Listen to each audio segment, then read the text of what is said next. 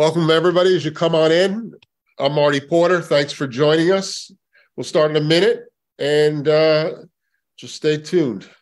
Be right with you as people come into the Zoom room.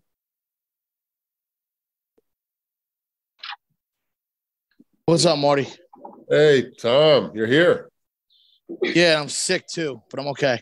I'm glad you're sick, and I'm glad you're okay. I'm not glad you're sick. Sorry. You glad I'm sick? Thanks, Marty.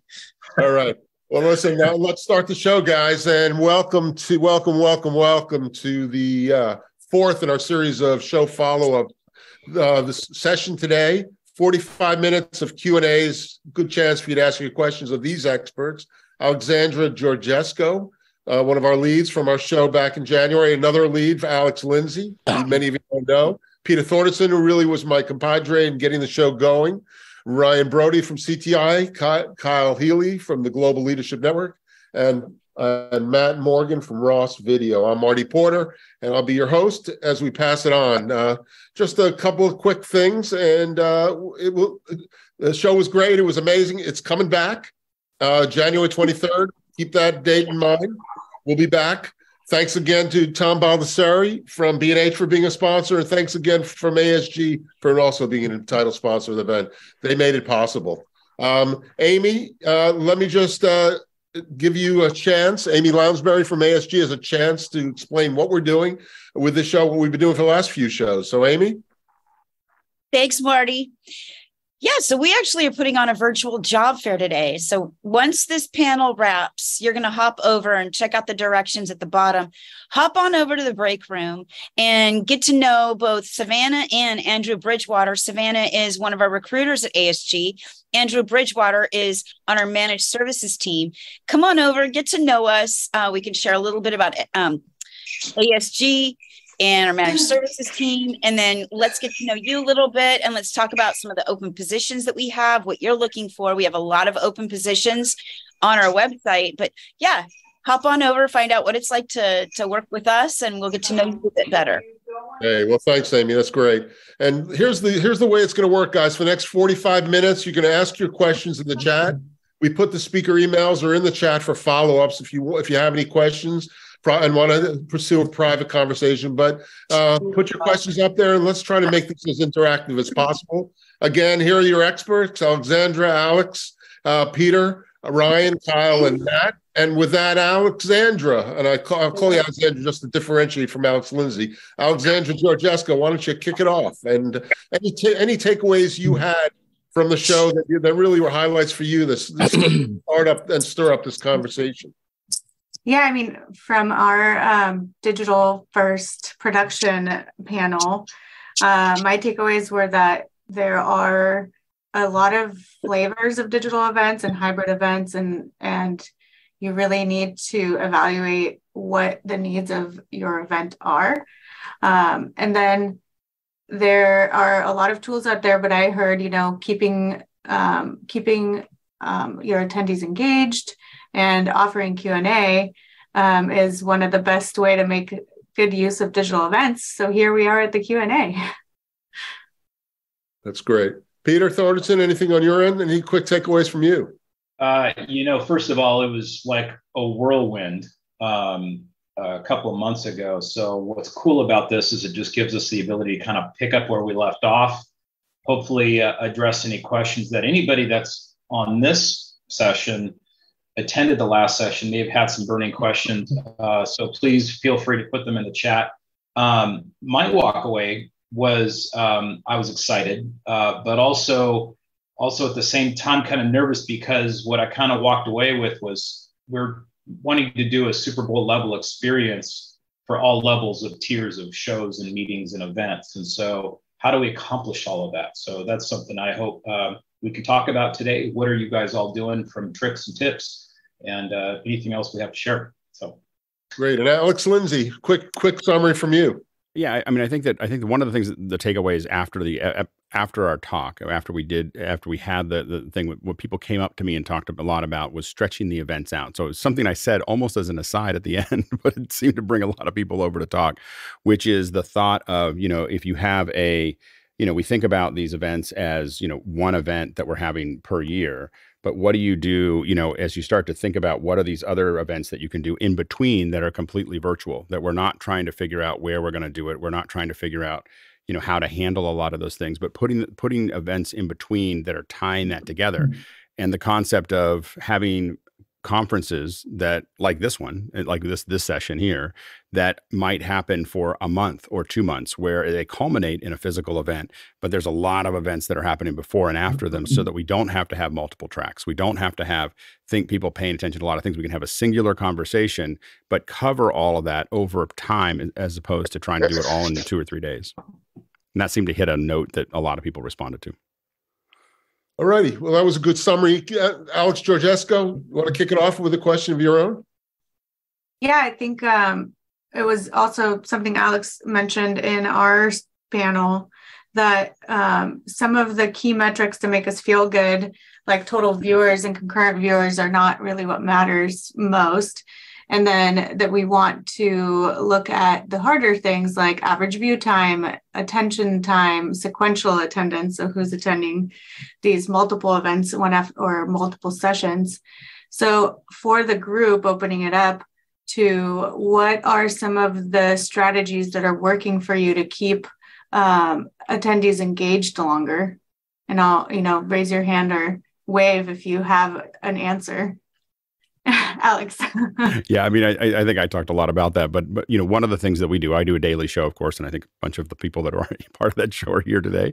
But one of the things that we do a lot is we have chat and discussion, and it's really just a Q&A. And that is something that we find has a huge impact on the average view time, is just if you're actually taking those questions, we come right out of the gate answering questions. And we now, even in events where we have things we want to talk about, we try not to talk for more than a couple minutes at a time, and we get back to questions and we get back to the audience as often as we possibly can. And that seems to make a huge difference. And it makes a huge difference in physical events too. When I'm speaking a bunch of times at NAB, and my talks are the same way that the online ones are, which is that I will say a little bit and then answer some questions, talk a little bit, answer some questions. And so I think that makes a huge difference in how people are engaged. And then so our average view time goes up, and we've seen this across thousands of events. The average view time spikes when you start to have a lot of interactivity. The other thing that makes a big difference is it affects the sequential attendance as well. How long do they stay? Do they come to the next session? Do they come to the next day? Do they come to the next event? If they feel like there's a reason to be there live, otherwise they can just watch the VOD later, which really brings a lot of that energy out of the system. Same proposal, you require that. Kyle, I know you guys do a lot of different types of events. How do you get participants involved? Yeah, it's a great question. We have had events throughout the year. We have our big kind of key event in August, where we have a kind of national audience of about 60, 70,000. But getting those people back in every few months to other events has been important for us. And actually, we have noticed the trend, maybe a bad trend from our organization, is we've kind of ramped up what those events look like. And it's not sustainable. So how do we continue on with doing events, keeping them engaged? And really, I took a lot away from Alex at our last session in January. And so we're looking now at how do we bring these smaller events in? We don't need the big fancy production. We don't need the 4K broadcast. We don't need the glitz and the glamour and the lights, but how do we bring some of our speakers in and do that Q&A to engage people throughout the whole year, or between our kind of flagship events? And so I think that is key, and that's going to be a big thing for us as we move forward. One of the things I find challenging for teams putting on events is that interactivity. How do we combine coming back to in-person events with maintaining that locomotive steam that we started 2.5 years ago? So I'm going to ask anybody that wants to speak up here, be it in chat or on camera, how do we get back to what was and also what is today, and a hybrid of that? And I'll argue that what wasn't very good Like, it wasn't, we look back on it like, that's that whole, like, let's go back to the past when it was great. It was never great. And most of us, I mean, I had to deal with return shots of audiences at all these big conferences because we were streaming them. Then people were falling asleep. They were checking their email. They were doing everything else that was there. So the reality, we have to first understand that the physical events weren't that good when we were doing them before COVID. We just were in a mode that we went to them and then we'd kind of sit somewhere in there and we'd slowly drift off because they were really boring. And so how do we, and the kind of techniques that I'm talking about have worked. They have worked both in physical events as well as online events for the last decade. In fact, the Q&A system, we use our own Q&A system. And that Q&A system ties both the physical audience and the online audience into one unified chat and Q&A.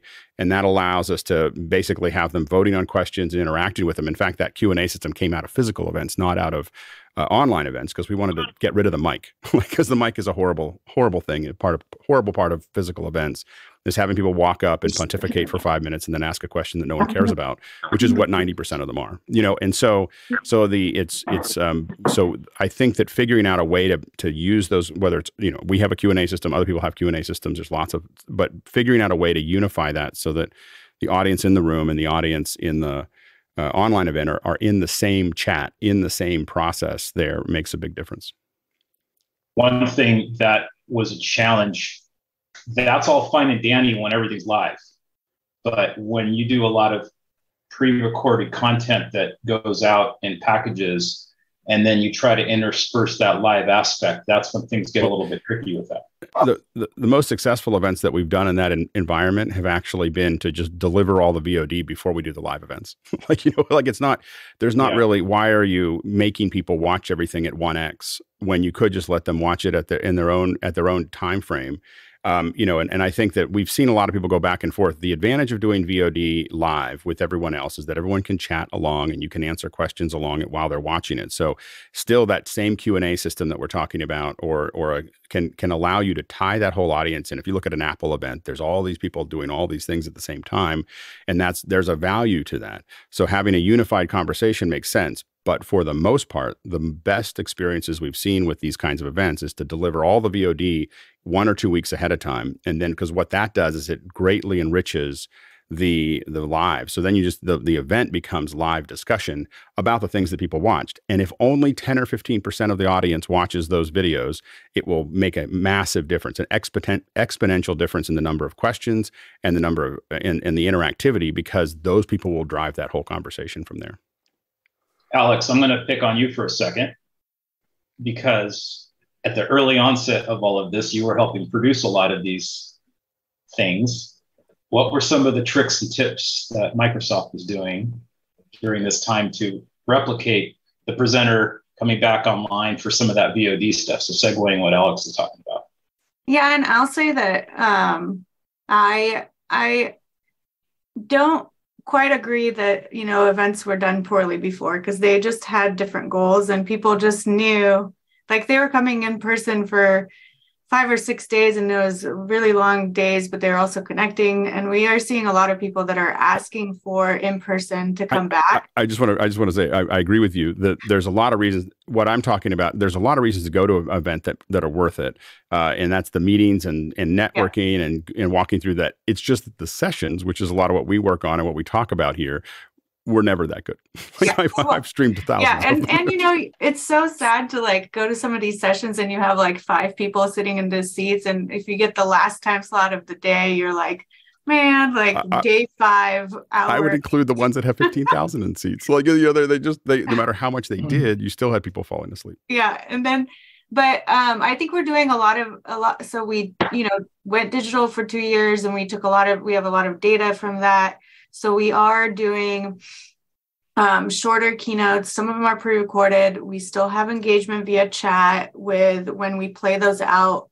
A lot of content is getting given out on demand, so people could just kind of watch at their own pace. But then that still means that we have playouts and presenters that are available to actually interact with the participants, even though their session was pre-recorded. So those are some of the strategies. We also have kind of satellite events. So smaller smaller regional events where people can be in the same room, and they're more sustainable because instead of 50,000 attendees coming to Orlando for a week, they're just going for 3 days to something more local.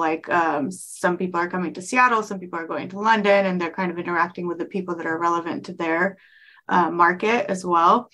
So there's a lot of different things that we're applying, and they're shorter content and then more discussion based for when we are in person. But I think what I want to know, and hopefully I answered your question, but what I want to know is, I know in Matt and Ryan's session, they talked about how some of the tools they're using have to work in parallel for both the online and the in-person audience. So you're not managing two different processes. So what are the tools and tips for doing that? Because we're still kind of managing two different events now. We're managing the digital event, and we're managing the in-person event, and they have different needs and goals, and it becomes a little hard, right? You want to take it away, Ryan? Sure. Yeah. Yeah, you're absolutely right. I mean, you have to really decide what type of event you're doing well in advance, because, a lot of it can be video on demand and not necessarily a live talent. And a lot of folks don't know the difference, depending on how you do it. So I think the tools of it all have to do with what the goal is. If you're going to be hybrid, totally virtual, totally live, and how you're going to bring all that together, whether it be using a Unity intercom system to kind of talk to other areas where you've brought folks in to have their own group of people that are going to stream into an event. There's other, TVU makes a great product that, can kind of be a remote talent, if you will, that you bring in to your productions. But the days of iMag and just, being at an event and having a talking head on a screen are long gone, and weeks of work need to be put into deciding what your content is, because there has to be so much put in at the beginning of this is, we're going to put this on the screen instead of just a camera shot. And then we're going to go to this live video or this pre-recorded video. And unfortunately, all the tools to bring it together aren't all there together cohesive yet, but I think it's getting better. And there's ways to pull it off. You just have to prep a lot more in advance, and everyone has to know what the expectation is. And I think having the little smaller virtual meetings spread out, and then having your big town hall meeting at some point, right? That's how you do that. And you kind of, everybody builds that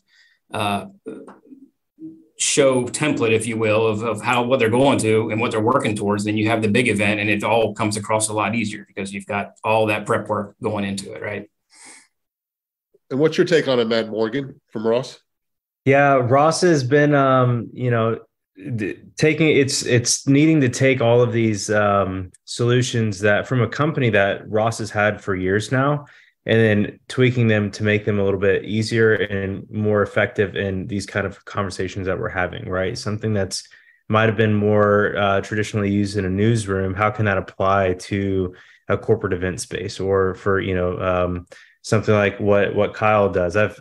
Kyle and I we have some history working together, some of these events, and actually one of the first real big ones when the world came to a halt, and we had to figure out this exact thing kind of live in real time. And it was how do we take the tools we have today and maximize their impact, and then look, with all those learnings, and say what tools are already out there that we can kind of reconfigure and we can use for scheduling and for asset management and for workflow purposes. And I love that there's been such an opportunity to see how things can be maximized and how products can be maximized and workflows and things like that weren't typically accessible to us before, and rethinking them.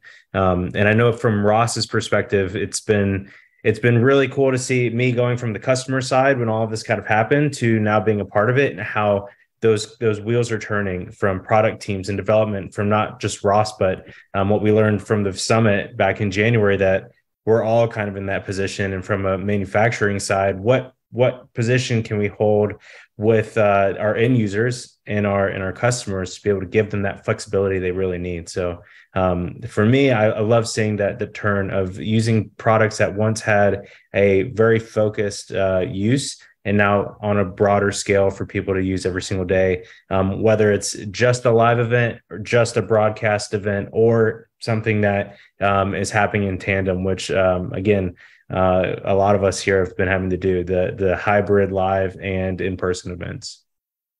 I have a question while you have the floor, Matt. So what specific tools and processes and effects that Ross has built over the last 2.5 years? Because one of the things Microsoft saw over the last 1.5 years or so was templatizing helps save budget. So, you know, you're not having to reinvent the wheel for every event. You're kind of taking what you did for the last event, building off of it, but keeping some of the things that work. So from a Ross perspective, and Mo's not here from Ebert, so you get the floor. What are you guys taking from that and providing as an off-the-shelf kind of offering? Just to throw out a couple of examples. Yeah, the one that when we're talking workflow, things like that, really it's taking the Inception newsroom system and making it Inception Live to be able to talk with social media platforms, be able to communicate with asset management, being able to work a show flow that's just very easy to work in and out of.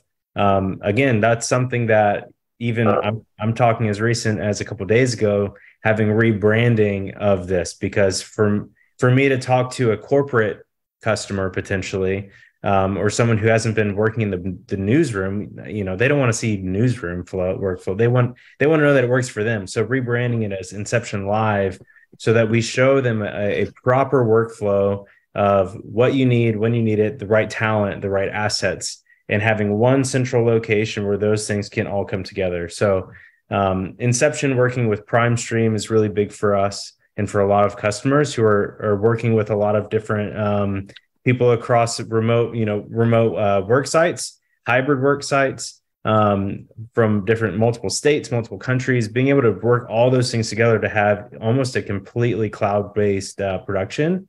So those are really big products that I would say are right now kind of at the forefront for that workflow. You know, that's in addition to, you know, obviously the gear that we sell and whatnot.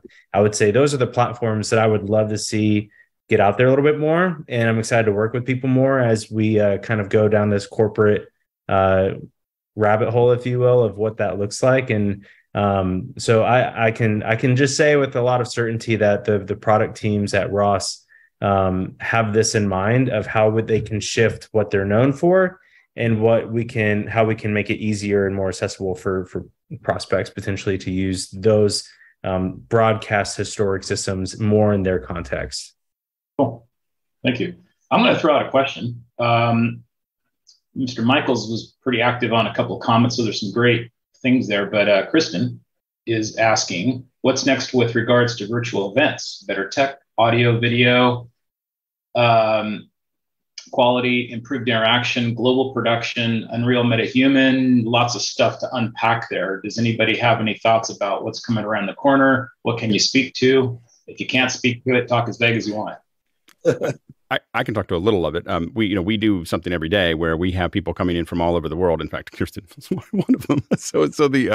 But we have people literally every day we get up and we've cobbled together a system that has the question management system completely tied into managing the super sources that are coming out of the switcher, the graphics, the lower thirds. And so for us, we're integrating a lot of tools that haven't belonged together in the past. We're using program called Isadora which is kind of a low-code logic system to run all of the systems. We use another program called Universe, which is used for events, to build a web interface that people can just go in there and build that. But all the super sources, lower thirds, all that's being done dynamically through tying those together and working with these developers, both with our development, with our Q&A system, as well as the developers at Isadora and Universe and Zoom, so that all of those things tie together. I mean, I think that one of the biggest things that changed what we do in production is Zoom ISO.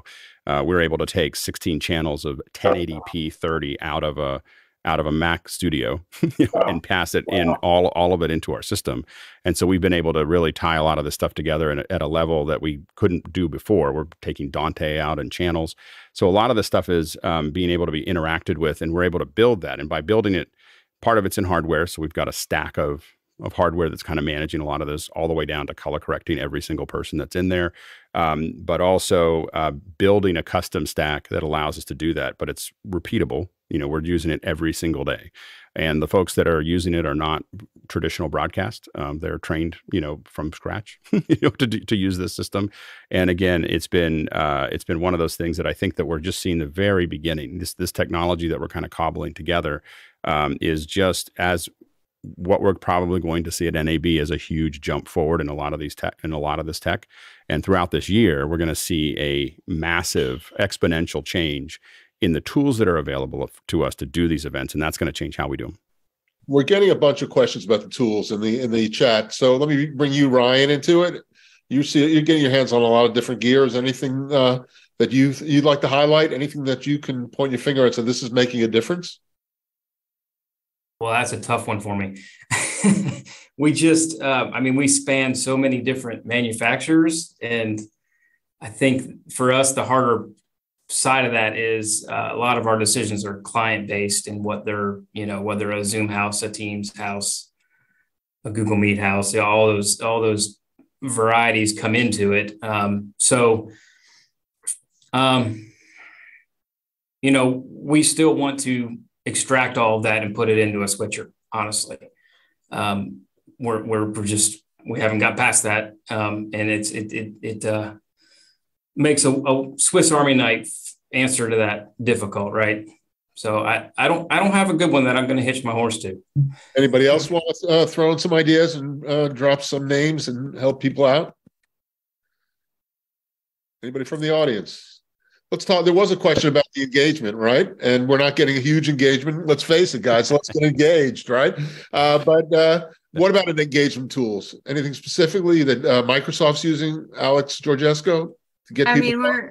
We're using Teams, right? So there's tons of interactivity in there, and it's there for chat. So we're using it as a planning tool, and we're using it during our events for people to connect with each other. There's a ton of functionality that's going into it to make it easier for people to work together and for it to integrate with more things on the back end. So it's like a meeting tool and a product and a planning tool and a connection tool. So I'm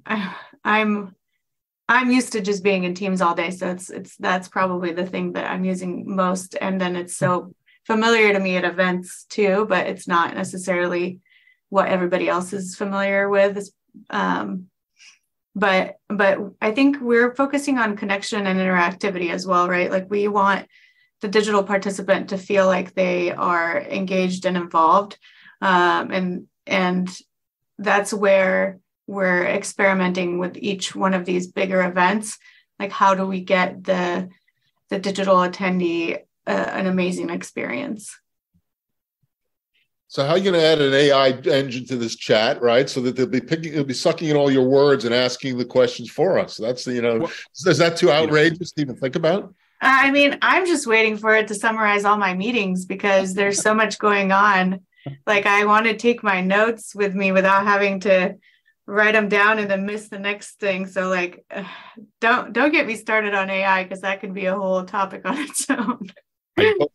I do think that AI is going to change a lot of things within what we do as events. I mean, everything from looking at the questions. One of the big problems we get into when we have high velocity systems, so we have 200 comments a minute, that kind of thing on those kinds of sizes, or 1,000 comments a minute. We have to go through all those comments and figure out which ones are similar, which ones belong together, and which one is the best one of the bunch. So if we get 50 questions that are the same, then we have to figure out which those are. And we see AI and the stuff we're seeing with ChatGPT-4 to be key to doing that, to smartly go out, grab the stuff, bring it back to a human, and have the human maybe make the final decision, but make intelligent decisions as they come through. I think that, along with the languaging, is going to be massive. And Microsoft has been in the lead for this for a long time, but I think that we're going to get to a point where we're not thinking about language that much. You know, if you're watching a show and you're in Tanzania, you're going to hear it in Swahili, and potentially 5 years from now, their mouth may look like it's speaking Swahili and you're hearing, you know, them talking in Swahili in their voice. While, you know, it's very Star Trekky, but we're that close now. The technologies are already there and already being tested. And so we're going to see this go into events where, you know, language and is you know, kind of falls away. Well, and same with like eyesight, right? Like a lot of being able to read your notes and having you still look like you're looking straight at the audience and eye contact. So like we are really close to that stuff just actually being a reality, and I'm very excited for it. Bring Kyle into this conversation. Kyle, any thoughts on this? Have you played around? With regarding the engagement pieces, for us, that's a huge thing for us. Having just a handful of in-person events a year, the networking side of those in-person events has been critical for people. To network with other people that they don't know, but also to discuss content, to discuss a speaker's content and how that applies to their team. And so in our transition to these virtual events, we have lost some of that. And so we're working, and we have been working with a partner as our online platform who have been developing and building tools for us that have really helped us make that jump in. We haven't wanted to do Zoom breakout discussions for these events because we don't want to lose people to a separate system and platform. So we now have this opportunity to bring people into a virtual room within our online experience platform so that they can have that discussion, that it can be facilitated if we want it to, or it can be an open forum. And then we can close that when it's time to pull everybody back into our content. And that has worked really well for us last year. And we're now adding more of that space into our show to facilitate some more of those times for people to engage with each other. One of the things, I just looking at my notes from our January session, and Mikey from Google had brought up an interesting thing that didn't get touched on very much, but it's an interesting one because from a corporate perspective, you know, I don't know who's talking there. Security is really important depending on the content. It could be a very important meeting between senior leadership and management, and no other employees are access to it, but they want to have the same level of production for that kind of very tight group. So tools like Teams obviously is a secure environment and it's tenant based, and some of these outside tools, while they may have lots of cool bells and whistles, sometimes the corporations and their media teams are locked into the tools that provide those secure tunnels to their employees. So just something to factor in for some of the larger companies. And the biggest problem we have is that actually that we have people who don't want to deal with the security of it. So we have, you know, Zoom went from being not secure to extremely secure in the summer of 2020, but we couldn't persuade people to turn all the dials on. So we'd be talking to like ministers of defense and all these things like, we really think we should turn all these up. And they're like, oh, that's too hard to log into. So that, you know, so they didn't want to deal with it. So that mixture of convenience and security is always the thing that's a little tricky. There is a question in the chat. I don't know who wants to grab it, about multi-platform events where Teams and Zoom work together instead of hosting a Zoom call. Is anybody doing this? Is there? How does it work? Well, we usually do that with hardware. So to get back to what Ryan was talking about earlier. So we started doing those in about 2012, so for quite some time. And basically, we had an interconnect that got a lot of bandwidth. We were in a place called 2000M, which is in DC, and it's got all the connections that you could possibly have. And so inside of that interconnect, we could move between satellite to switch, AVOC, LTN, as well as Skype, at the time, Hangouts, you know, and Cisco and a variety of other ones. So basically, we have I/O in a server that are all those different things, and it's then we're using hardware to mix and match any of those together, and it's just a lot of mix minuses, you know, so both in video and audio that you have to kind of figure out. But and there's, you know, latency going in and out, and obviously quality differences between the platforms.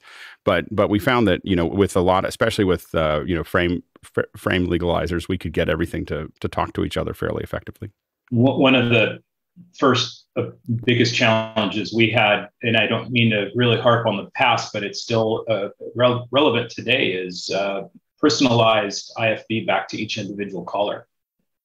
And I don't care what platform you're using, everybody wants their own mix minus and everybody wants their own IFB. And so it all needs to run, to answer your question, Marty, it all needs to run through a professional broadcast environment. If you have a lot of mixed bag of things coming in, if you want it to be that level of a show, meaning customized, everything goes through an audio switcher, an audio mixer, everything goes through a video switcher. So kind of old school on that one. I share Ryan's kind of take on that. Yeah, and TVU Party Line was one of the ones that we stepped into a good bit that handled that really well, because every talent that came in, that mix minus was done essentially in there. You're not burning, all the aux sends on your mixer to create all that. So there are tools that make that easier, but you're still limited to the number of users you're going to pull through that, right? And that's if you're just using TVU. Well, right. In our system, we have leaned on both ClearComm's FreeSpeak as well as Unity, and Unity is probably the easiest one for us to provide those back-end systems to allow clients to just simply log on to those things. Now, what we're using on our end is a BSS 806, which is allowing us to build very, very complex audio pipelines. So all the mix minuses are all built in for all the participants, and so then that allows us to have someone on the edge. So we can have a producer watching the show anywhere in the world and simply push down on a button and talk straight into the ear of the host or the reader or whoever they need to talk to. And we, again, in our show that we do every morning, every person on that panel is on Unity, and it's mixed in with we do it as a sidebar, so it's mixed in with their in-ear returns, and we worked a lot on that process to make that work.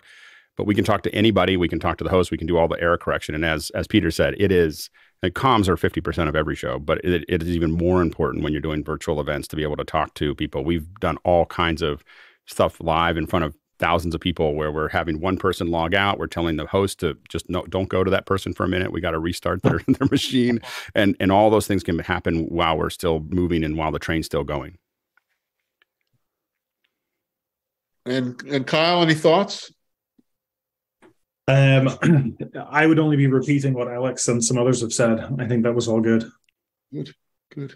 I got a question for Alex. You touched on the Q&A side. What tool are you using to bring chats, Q&A, those kind of things into a program feed or live that's also got some kind of filter in it, so people can't just post any random thing that they want that goes live, right? What tools have been used for that?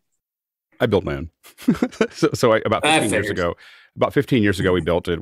We do make it available. So we have clients that use it. We've used it in a variety of events, and so it'll handle up to about 150,000 users at a time. It starts to creak a little bit at about 150,000.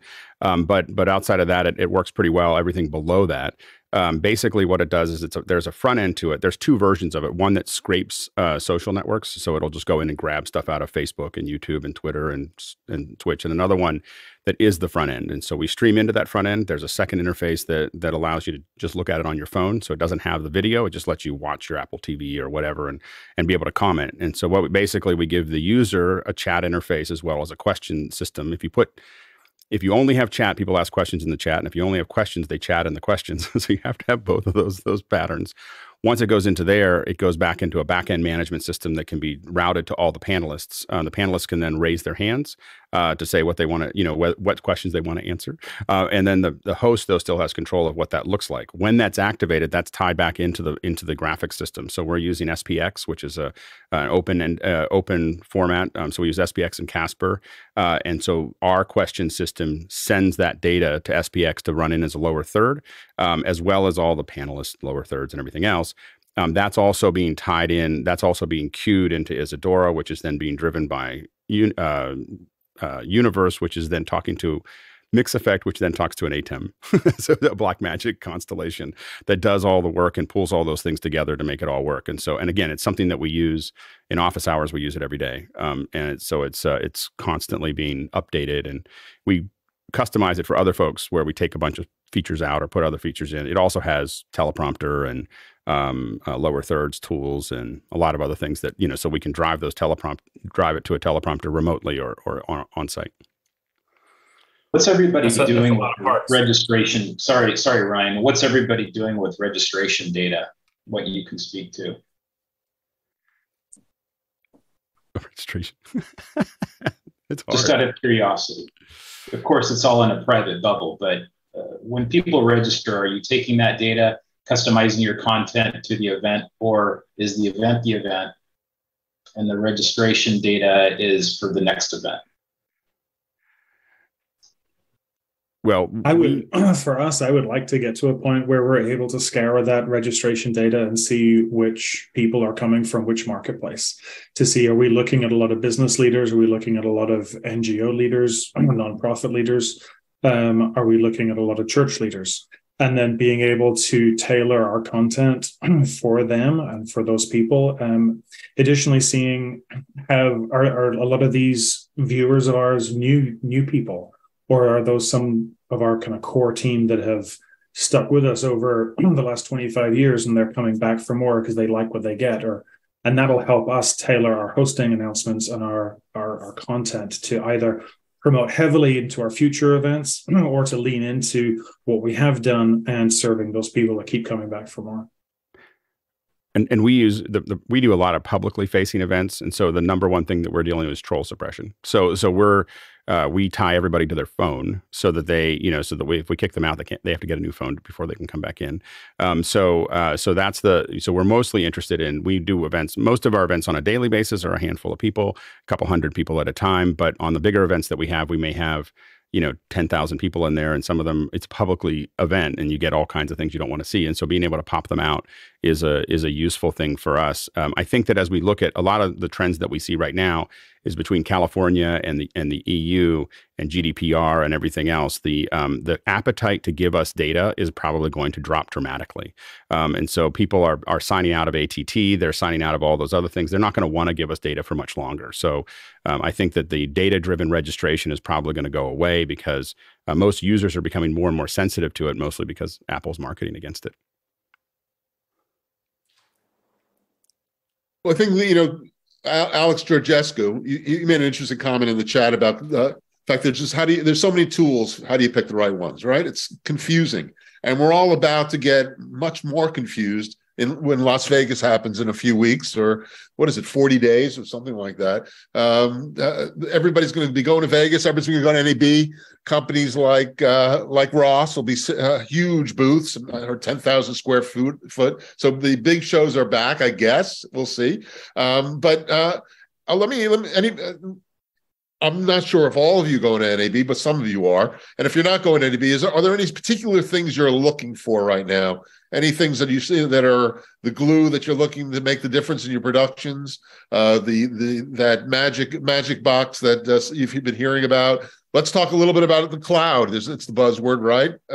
How's that going to affect what you're doing? So, Brian, are you going to NAB? Do you have any things you're keeping an eye out for? Yeah, I'll be there. When it comes to the topic at hand that we're dealing with here, I'm looking at what's new in the NDI world, what's going on with IPX.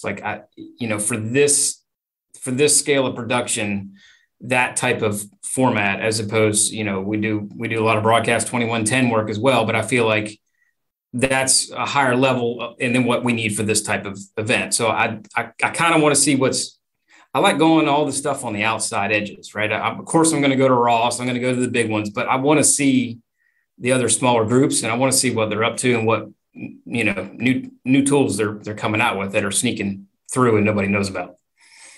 Peter T., you're going to be there. What are you looking for? Yeah, I'm kind of echoing Ryan.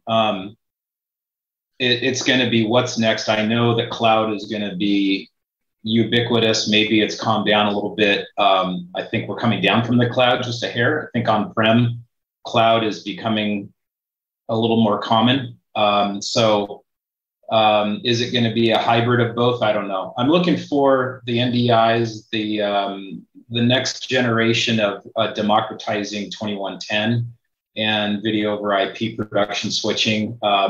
So it's not just about the big boys running full 2110 uncompressed in their facilities, running 8 cores. It's what else is in there that is going to be earth-shattering. Ross, Blackmagic, everybody's going to have some interesting things I'm sure they're going to be showing off. So, Kyle, any thoughts on that? Yeah, for me, it's going to be cloud production. We're really leaning heavily into that as we're outgrowing the physical space that we have been using and the infrastructure there. And as we look at segmenting some of our content out to different markets and hitting those with some customizable content, that's going to be a big thing for us. And Alex G, I don't know if you're going, but is there anything you're looking for in general? I'm not going. I'm really sad, but I'll be at a different conference event. I think AI is going to be the big trend of what Microsoft will be there. So go see the Microsoft booth. Go say hi to all my peeps that are there. I love them, and I'm jealous that I won't be there.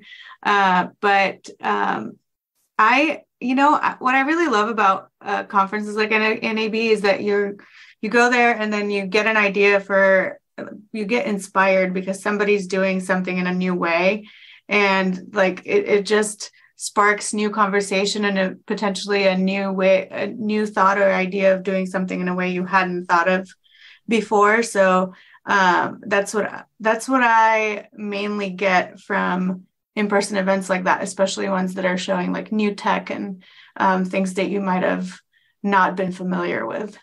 Gotcha. And Alex, Lindsay, I hear you're going to be there too, right? Are you bringing office hours to NAB? What's going on? We are. Office hours, we'll probably have somewhere between 40 and 50 people covering the event. We've got about 30 to 35 on offsite and about 10 to 15 on-site. We're going to have a couple live views there bouncing around doing the broadcast. So we're going to do some stuff with our panel that we do on a daily basis, and then we'll do some stuff that's straight to YouTube. We'll be experimenting with both 5.1 and HDR streaming while we're doing that. So one of the things I'll be looking at a lot is looking at the new Atmos tools, looking at the new HDR. It's something that I spend a lot of time thinking about, but also a lot of glue. I think that the Sony FR7 from our perspective, from a remote participant perspective, has been groundbreaking. While I don't have one now, I had one for 3 weeks, and now I have to really rethink that whole system. And so I think that we're going to see more cameras from Sony. I do think that 2110 will be a big deal this year, and so I think that 2110 is kind of growing up, and so I think it'll be interesting to see how that goes. And then the one thing I would say is, no matter what you do, make sure to go check out. I don't know what they're going to do, but Sony in the past has had an LED wall that shows you the future of video, and if they actually show it, it's 8K HDR 10. 120 frames per second, and you need to see it. Like if you're going to NAB, the one thing you need to see is what 120 frames per second looks like, because everyone is close to being able to release that, and it's a really it's the best delivery I've seen in the public of 120 frame per second 8K. Great. And of course, there's the B&H party. I don't know if Tom Baldessari's still on, but get in touch with him and get invited Monday night. Party? It's at the Marquee. So let's not forget about the parties. All right. I am here. You are there, hey Baldessari. Put your email address in there so people can get invited to the party, man. I'm increasing your bar bill right now. How do we get the bracelet? We're trying to do something beforehand as well. We're trying to plan something at the Cosmopolitan, so I'll keep everybody in the loop for that as well. Good. All right. But the party's definitely on. I'll put my email address in there now, and we'll take it from there. You got it. Thanks, Tom. All right. Well, Thank you guys. Thank you, guys. This has been great. You can keep the conversation. The engagement was going on. They were having some great conversations in the chat. You know what? So thanks again. We're trying to keep it tight to 45 minutes, and we're a little over. It's time for our for the thank you guys. We're going to try to regroup again after NAB with these weekly conversations. We'll pick a topic and get some people together. So these seem to be working well. So you won't hear from us until after NAB, but you'll start seeing pings for some weekly Q&As like this going on. And I thank all of you for being part of the original show. I look forward to you guys being part of next year's show. And we'll just stay in touch. So thank you again, everybody. We're going to, let me share my screen one last time. Thanks to this team of leaders. And again, stay in touch. You're on our list. You'll hear from us and hopefully see us at the B&H party at the show. With that, our other partner, Amy Lounsbury, come on in and let's kick off the job fair and explain to people how to go into the breakouts and meet with Andrew and Savannah. Great. All right, everybody. So stay for the job fair, please. The way that you access the job fair is go down at the bottom of your screen. You're going to see breakout rooms. Click on that. hop into the virtual job fair, meet Savannah and Andrew. We'll tell you about ASG and we'll hear a little bit about you, get to know you. And we've got lots of opportunities and lots of openings. So check us out. Thanks, Amy. And thanks everyone for being part of our Q&As. We'll stay in touch. And if you're going to be at the show, have a great NAB. Thanks, everyone.